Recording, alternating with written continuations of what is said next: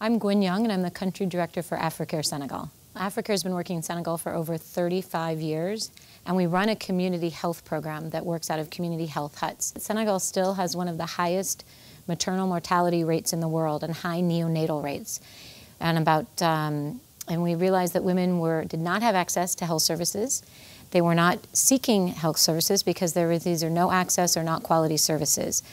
And so we decided that we wanted to create a solution so that women could give birth and raise children in the first 5 years of their life in a healthy and productive way. We're using what we call maternal care groups, which are older women paired with pregnant women. But what the innovative thing is, we're putting into their hands telemedicine platforms and mobile phone technology.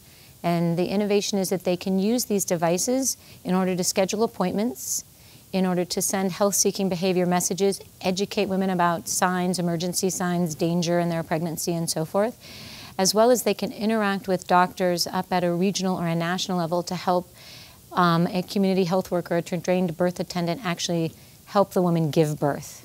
The obvious challenges of how do you keep technology charged, how do you get data plans that people can actually download information at a reasonable cost, and the use. People are very excited to use the technology.